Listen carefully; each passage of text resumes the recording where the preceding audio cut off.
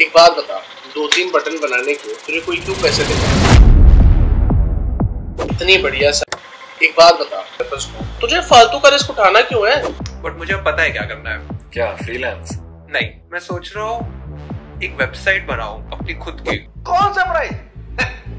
Contract sign किया है क्या मैंने कोई? पता नहीं कहां से आ जाती है ये डिजाइनिंग करने।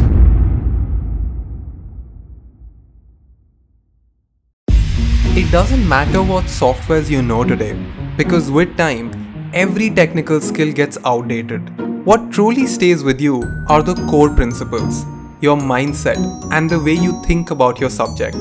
Welcome to the Foundations for UX Design, a 15-episode series that will take you through all the important lessons and realizations I've had so far as a self-taught UX designer. My name is Ansh Mehra and I am a product designer and storyteller at Zaddle.com, which is a virtual events hosting platform. In this session, we will be learning some of the most common mistakes students make when they begin their career as a UX designer. I hope you've seen all videos from the series preceding this episode. With that being said, I hope you enjoy this session. So without wasting any further time, let's get started.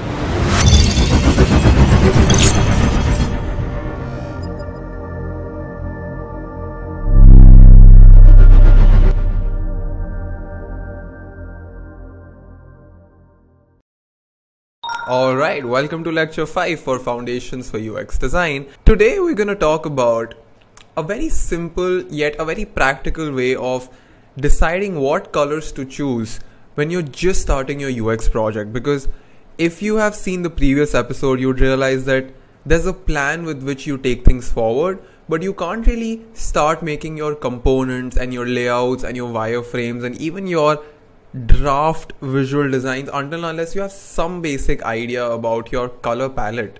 So it's not like whatever that we discussed today is the best way moving forward, but this entire series is just for people who are absolutely clueless. So what I'm going to tell you today is going to help you just get that clarity as to how do you start defining your colors, how do you declare them on Figma. But before we move forward, I'm going to assume that you have seen my first 4 episodes and you've started watching the office hours playlist. So getting started, new features playlist, that would be done. But you should definitely start binge watching the office hours playlist on YouTube and start making notes of it on your Notion. If you haven't, that's completely alright. You can finish the syllabus after this video. And in the end, I hope that you're taking care of your mind and your body, because nothing else really matters if your mind and body are not with you. Now, when we talk about colors, the most simple and logical way is to split them in 3 buckets. So there's brand colors, and these brand colors would reflect your brand identity. And as a UX designer, you don't really have to figure these things out. So whatever brand that you're working for, if you're the only designer, you have to ask them, are there any colors that truly define you, like a fixed set of colors? So they will be your brand colors. Then you need neutrals, which are mostly grays. So these are fillers for your backgrounds, your surfaces, your text, any floating card, anything that is neutral would have these gray colors. And then we have semantic colors. Semantic colors would be used for your success, warning, and error state. So in most cases, whatever color palette that you have, so a color palette is a collection of colors, and each and every color can be called as a swatch. So every single swatch is going to fall in one of these 3 buckets. Now when I talk about brand colors, let me just get rid of this thing. When I talk about brand colors, you have the primary brand color and you have an accent brand color. So primary brand color is basically that one core color that instantly makes people remember you. Could be blue, could be red, whatever, but that one color would actually be filled in 60 to 70% of your main call to action components or main components that reflect your branding. And the accent brand color could be something that complements that color and used around in 10% of your interfaces. When it comes to the neutrals, it's very important that you declare black as an individual color. you have white as an individual color, and then you have shades that transition from black to white. So you have to figure out, and we're going to discuss how we do this, but you would have a lot of grays, but you also have black and white. So everything comes in between. And then we talk about semantics. Obviously you have red or a shade of red for error, warning and danger prompts. Then you have green for success, confirmation and acceptance. And then you have yellows for warning or caution. Now let's understand how colors work, because you must have heard about RGB or HSL or HSLA, but to truly play and make proper decisions for these colors, you have to understand the logic behind these conventions and the difference behind these conventions. Now, every color that you use on your platform, or every color that you would use in your Figma system, would have 4 main components. Right now, what you see right now is a swatch from a palette that I've simply created just for testing. There is an RGB Hexcode, which in this case is #0DFF42. And then there's a name to that color, because every single color has its own individual name. You can create a name, right? And then you have HSL, the hue, saturation, luminance value. I know, sounds intimidating. Don't worry, we will cover all these things. And then there's this thing called as a dark theme token. So I am saying dark theme because it could be any theme, but I am making a platform. We talked about this. We are making a platform. We are assuming that we're making a platform that would sell lessons or courses under my brand. It's just a fictional project. So I have a dark theme. So I tell them that, guys, for this specific dark theme, I want you to understand that this fuchsia blue is the brand primary. Now, in most cases, mine is going to be red, but just for fictional cases, we're going to figure out that fine, we need a brand primary color. In my company, in my dark theme, fuchsia blue is the brand primary. So there are 3 levels of declaration. On the top, we have your hex code. Your hex code has a name. In this case, it's fuchsia blue. But fuchsia blue is interpreted as brand primary in my universe, because fuchsia blue can be anything. It could be an accent color in some other brand. But let's switch on the classroom mode. So I'm going to get my iPad and we're going to go in depth about how RGB works, how colors work. And you have to figure out that whatever that I'm saying, it's just me scratching the surface. You have to, at the end of this video, you would have to go to Medium, you would have to go to all these different websites and learn properly as to how these things work. But I would still try to make sure that I cover the most important elements.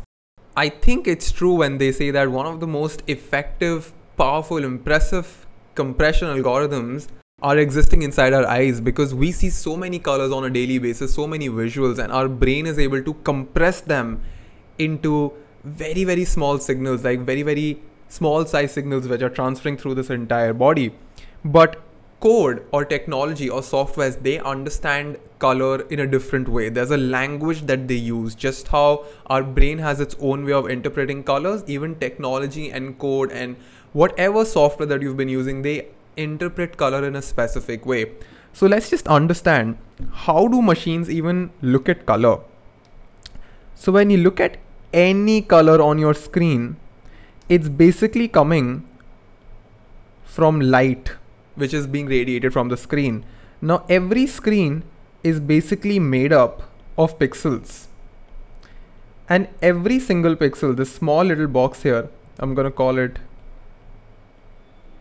pixel, and this pixel has 3 components. It has a red component, a green component and a blue component. Together they would make RGB.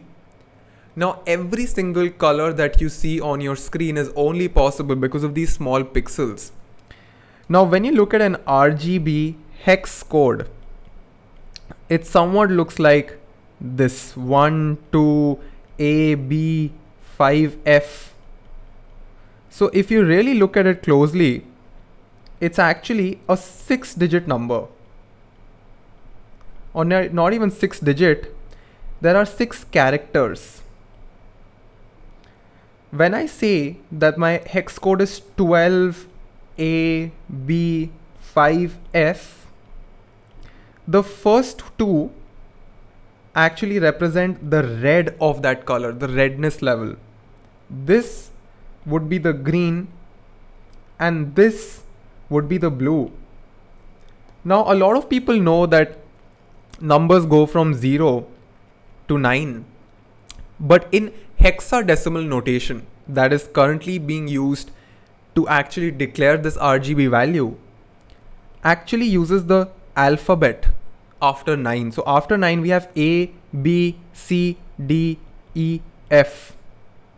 So when you say 0 to 9, it works, but this is 10, 11, 12, 13, 14 and 15. So including 0 you have, 16 values. Now the interesting part here is that without even looking at a color, you can actually read the hex code and understand the nature of this color. So when I say something like FF1231, I instantly know that F is at the very end of the hexadecimal notation. It probably means 15 and 15. 1 and 2 pretty decent. 3, 1 also pretty decent. So this color is really strong. It's somewhat red. Now when we talk about the color black, black has no color. When you look at a pixel, if a pixel is completely switched off, if it is not radiating any light, when your mobile screens are not radiating anything, they are pitch black. So they are basically 0, 0, 0, 0. And when we talk about white, if you've seen that Newton's disk, if you have a disk of colors and if you rotate them very fast, you would actually get white light. It is actually FF, FF, FF. All components are at their maximum, and that is why you see bright white light. Now, the second most popular convention is the HSL convention. H stands for hue, S stands for saturation, and L stands for luminance. So you remember that palette, that swatch that I showed you? There I had an RGB value as well as an HSL value, and HSL had this really scary bracket and numbers and a percentage. A lot of things were happening. We will get to that as well. But let's just understand what is hue.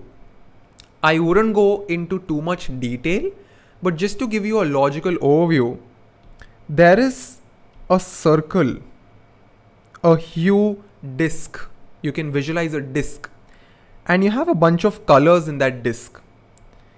And if I make this the center and this as 0 degrees, as you move, as you rotate around the circumference of this disk, you would eventually increase the degrees. So you would have 15 and 30 and 45 and so forth. These are not accurate, but just to explain you the point.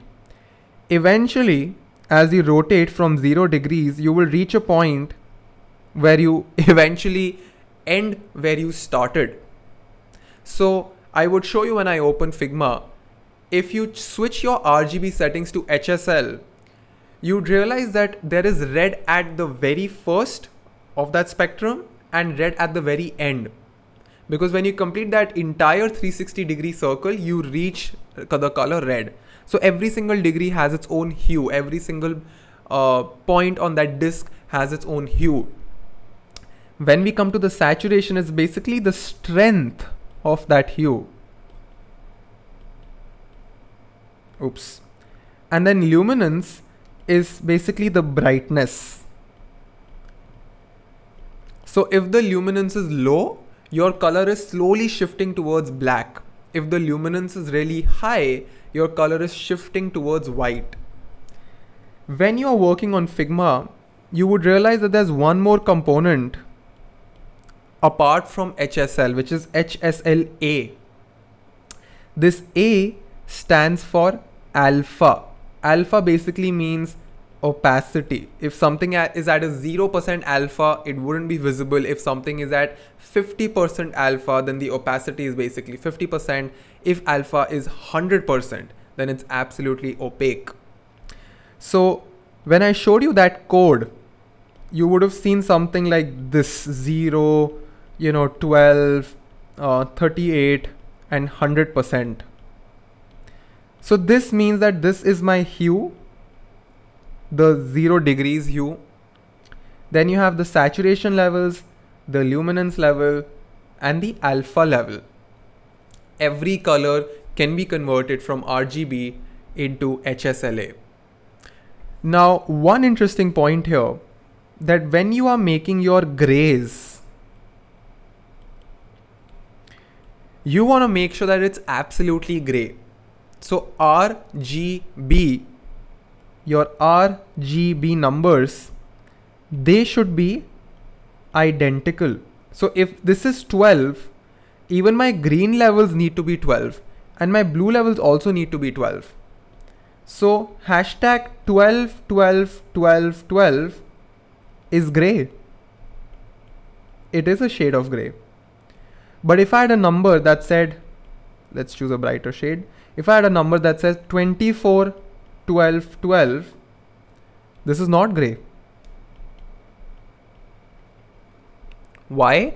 Because this has more shades of red. The red is more than your green and your blue. And if you're experimenting with your colors, let's just say you have a color, it is something like, 24 AB12, and your client says that, can you make it cooler?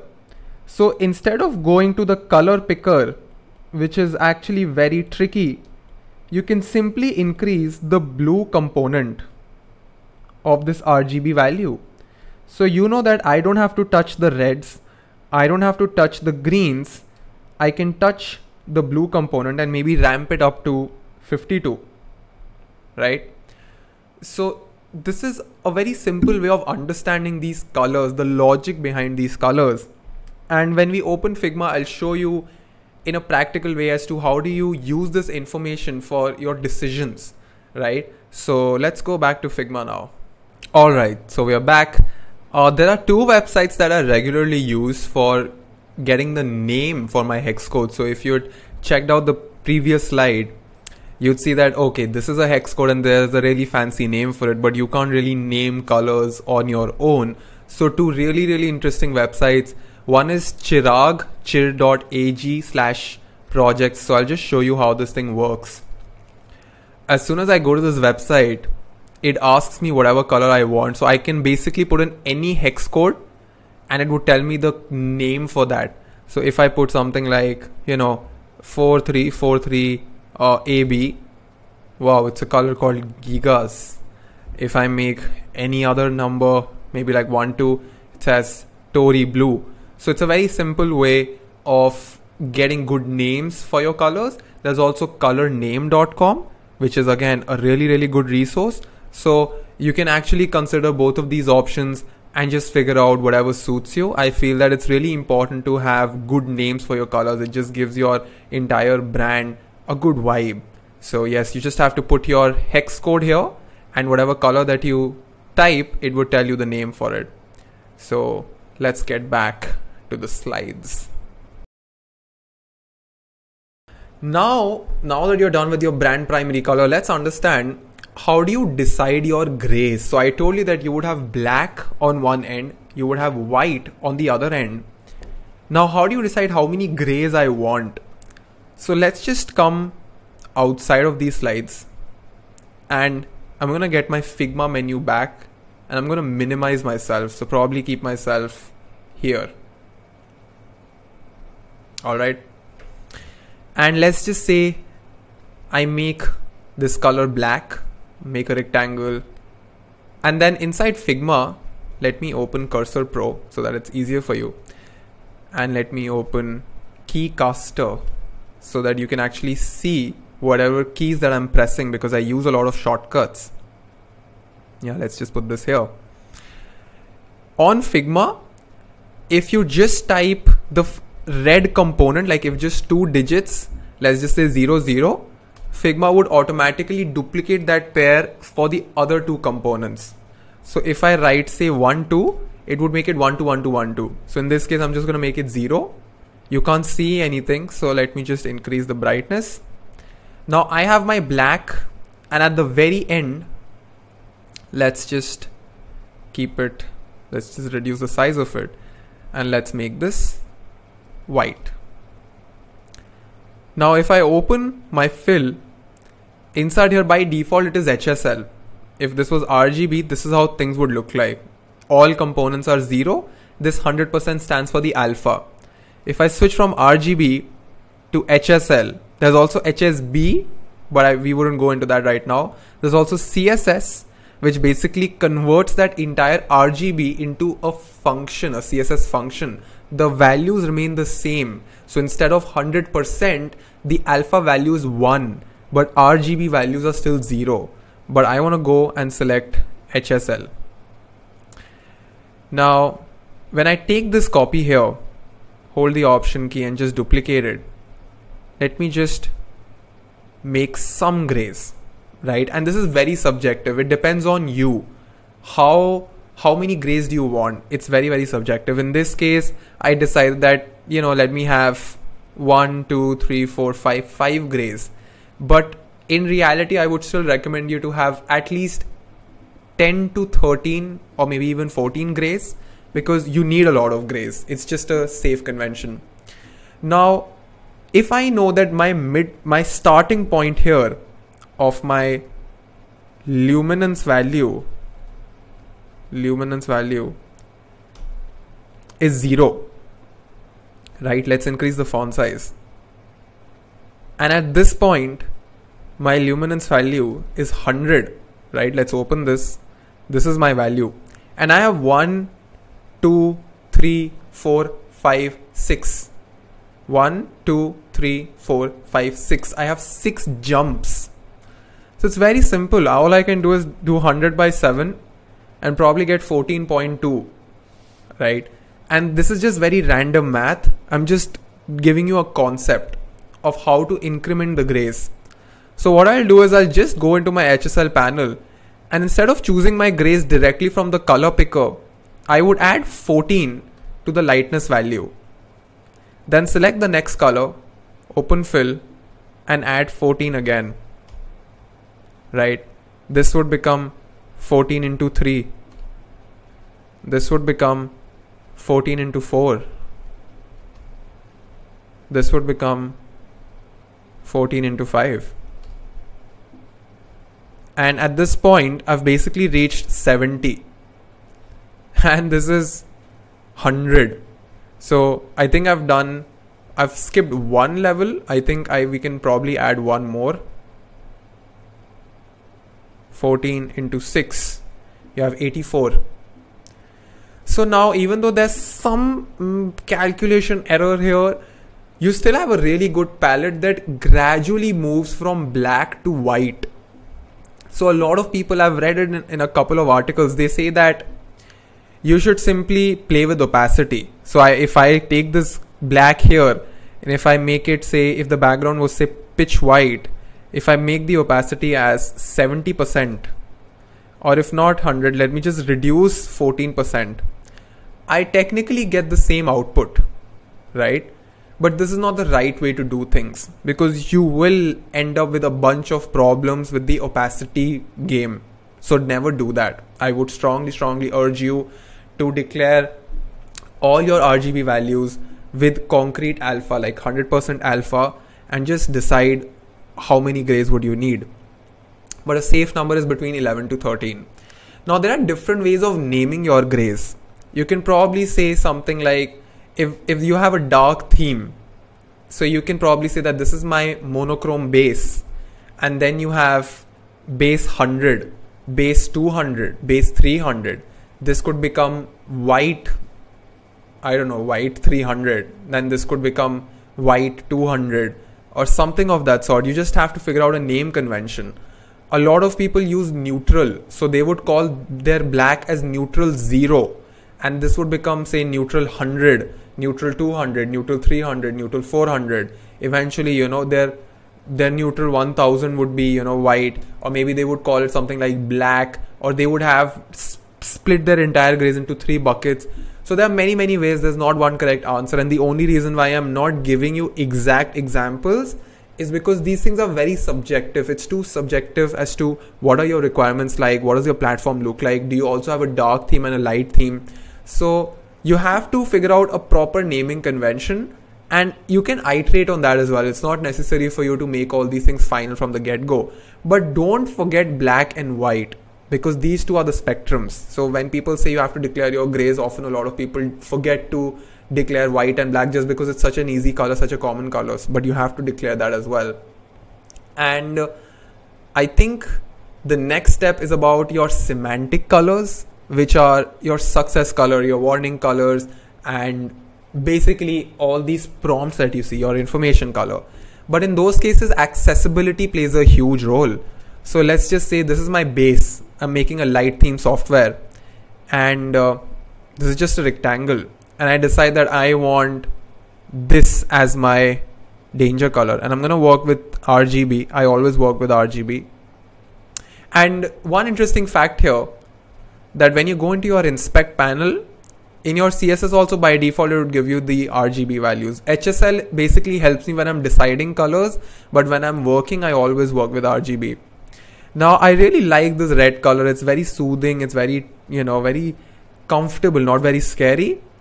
And let me just add a text that says delete, right? Put these together, probably add a border radius of 10. Now let's check the contrast. There's a plugin called contrast. If I select this red, it is actually failing. I want my contrast to be above 4.5:1. It's failing for a lot of things. Even though I can perfectly see this color, it is technically failing. If I select this text, that is also failing for normal text. So let's just try to understand what color would work here. So I would open my HSL. Notice how this is at 360 because we're at the red. So can you notice that if this is my circumference of that hue disk that we referred, it's basically spread out into a line. If I go to the first part of it with HSL as 0, nothing changes. If I make it 360, nothing changes. And this is where things get really interesting. You would notice that this box also changes as I shift from RGB to HSL. So if I increase my saturation component, you would notice that the pointer is slowly either going towards gray, because gray is when I hit 0 saturation, and otherwise if I keep increasing that value, the maximum that I can hit is at 100. So at 100, this color right here, this hue, is at its most powerful and most bold shade. Now when I play with the luminance, I move either towards white. If I decrease the luminance, I would move towards pitch black. So let's just undo everything. This is my color. The best solution that I can have is probably open this panel and make it 0 and just play with the saturation. So can you notice how once I reduced it, it's actually passing. It's passing one of the tests, but it's failing now. Oh, this is, now I've come closer. I think if I increase, it's failing completely. Oh, at this point, it's actually succeeding. So you would say that this is so different from where we started, right? Like this is so bad. How is it failing on every single place? So this is an experiment that you have to do. You can check out other design systems as well as to what colors they use. But yes, it's a tricky subject as to what kind of reds are suitable for you. If I talked about, say, the success color, that would completely lose its legibility. In fact, when we talk about the text, in most cases when it comes to the success prompt, a black colored text would really work. So if you look at Spotify's interface, they have a really interesting brand palette. I would recommend you guys to read about their accessibility guidelines, how they came up with their brand palette. I think it's a brilliant case study. But yes, something to consider, not something, it's actually very important that you consider accessibility, not just for your semantic colors, but even for your brand colors. So I feel that your grays can still lose out on that stuff because you don't have to capture the surface or a floating box. But when it comes to text or your CTAs, the legibility should be really high. So you have to make sure that these things are working well. So yes, let's understand how do we name our colors on Figma, because how you name them actually influences the way they appear in your brand palette. So if I click on this color, actually I also have my own colors. So I use these colors for these presentations that you see. But if you use a slash convention, say primary / gray 1 or neutral / gray 1, and then your next color is, gray 2, and your third color is gray 3, basically Figma would club them together in the styles panel. So let's do it right now. Let me show you a very quick way of naming them properly. Let's just assume that this is my brand palette here, right? I have filled them up. And if you notice, my layers panel currently calls them as rectangles. So before even renaming them, what I'll do is I'll open sorter just to make sure that they're arranged. So their left layer order and their spatial order on the right side is absolutely identical. So I'll go to position, I'll search for position, and there's this option within sorter, it's called sort position. So I did that to make sure that all my layers are sorted properly. Now my rectangle, this rectangle 2, which is at the left side, is on the first item, on the first placeholder, and my white one is at the very end, and this is the order that I really wanted. Before that, let's just see what the order was before I sorted them. Oh, so it was actually completely opposite. Yeah, but they were in order but completely opposite. So let's just make it sort position. Then again command / and rename. And let's just call them as testing / that's all. So now all of them are called testing /. What I'll do is I'll maybe call all of them as, grays. They're all my grays. So let's just call them neutral / gray / and let me select the ascending number order. So it's going to name them as gray 1, gray 2, gray 3, gray 4. And let's rename them. Awesome. Now I have all of these named together with the / convention. Now if I select all of them and open the styler plugin, and inside styler, if I click on generate styles, it would instantly make styles and actually create all of them and name them in a way that my layers name, these names become the names of the styles that I've just created. So on the right side, you can see that all of them are declared in a second. You don't have to go into the layers panel and do all those things. Now if I look at my color styles, you would realize that everything is inside this palette called neutral. So the / convention has helped me put them together neatly and very cleanly. I don't think that's a word, but yeah, you get the point. So once you're done with that, all you have to do is open your libraries panel and publish this. Once you publish this, when you open any other file inside your entire repository, you can simply enable this colors library and then start making your components. So it's very, very important that you do this. And now that we are beginning our journey into the world of UX design, I would recommend you guys to just read more about design systems, build a habit. And there are 3 websites that I regularly follow. One is designsystemsrepo.com, then there's designsystems.com, and then designsystems4figma.com. When you open this website, let me open it for you. When you open this website, you can actually see all the amazing design systems that are actually being used in real time. And when you open them, it would actually take you to that exact Figma file. So it would take you to the Figma community, and you can actually open their design system and learn from the best. You can literally learn from the best. And there's so much of inspiration out there. So you can make use of these 3 resources when it comes to design systems. So if you are learning about color, download and figure out how 15 of these different design systems are managing their colors, right? So do check that out. We're gonna end this session here because I want you guys to do your own homework. Just one small announcement There are some bonus sessions that I've been conducting on Graphy by Unacademy, and they're not necessarily about UX, but they are based on complementary skills. So one session is on how do you learn faster and how do you monetize whatever that you've learned.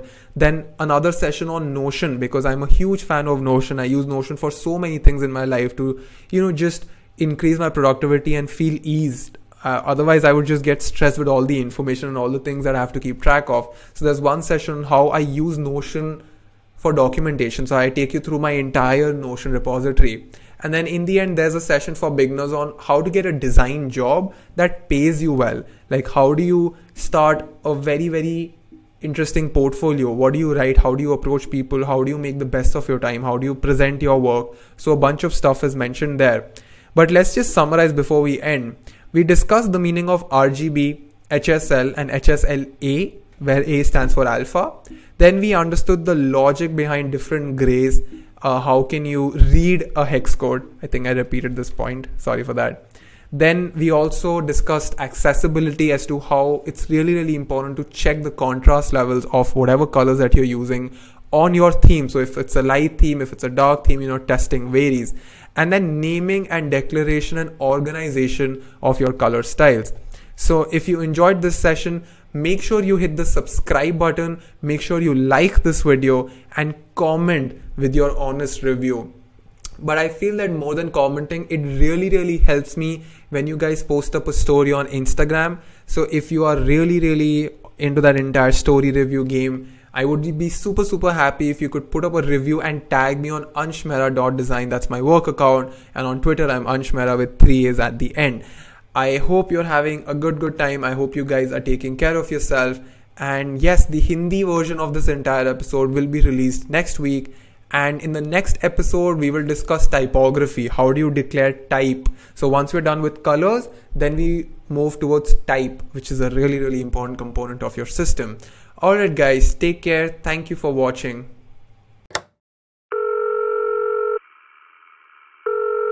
Hello bro, ये jobs के लिए resume कैसे बनाते हैं? मतलब most लोग free templates को ही edit करके बना देते हैं. तो तूने कैसे बनाया था अपना रिज्यूमे? अभी मुझे तो मेरे रेज्यूमे के चक्कर में ही जॉब नहीं मिल रही. क्या? ऐसे क्यों? मैंने 3-4 इंटरव्यूज दिए और सबने एक ही बात बोली कि बेटा आप पहले फिल्म मेकर थे, फिर आप ग्राफिक डिजाइनर बन गए, फिर आप म्यूजिक और रैप में घुस गए, अब आप कह रहे हो मुझे यूएक्स डिजाइनर बनना है. वो तो है भाई, तू हर 6 महीने अपनी स्ट्रीम चेंज कर लेता है. अरे बट इस बार फाइनल है. मुझे फिल्म मेकिंग पसंद तो बहुत है, बट अभी मेरे लिए यूएक्स एक बेटर ऑप्शन है. तो तूने लिखा क्या था अपने रिज्यूमे में? मैं तो सब लिखा है, स्कूल की अचीवमेंट्स, मेरा यूट्यूब चैनल, मेरे पोस्टर्स, सब कुछ. हाँ, तो मुझे लग रहा है यही प्रॉब्लम है. मतलब? अरे मेरी शो में वैसे बात हुई थी, तो वो कह रहे थे कि ट्राई करो कि रिज्यूमे में सिर्फ वही लिखो जो रिक्रूटर ढूंढना चाहता है. मुझे भी यही लग रहा है. आज मैं बैठ के थोड़ी और रिसर्च करूंगा, क्योंकि ज्यादा चीजें लिखने से फायदा कम, नुकसान ज्यादा हो रहा है. हाँ भाई, अब यार तू खुद सोचना, रिक्रूटर भी अपनी वो एक स्किल ढूंढना चाह रहा है बस. हाँ, यही गलती हो रही है. मुझे फिगर आउट करना होगा कि मेरी कोर स्किल क्या है. आई कांट जस्ट से कि मैं सब करता हूँ. मुझे अब 1 या 2 चीज पिक करनी होगी और फिर उसी हिसाब से अपना रिज्यूमे टेलर करना पड़ेगा. हाँ चल, अच्छा है तेरा कॉल आ गया. शाम को पिक्चर देखने चलना है. अबे पागल है क्या यार, रिज्यूमे का पता नहीं क्या करना है और पिक्चर देखने चलो. हाँ चल ठीक है, चल ओके बाय. ओके.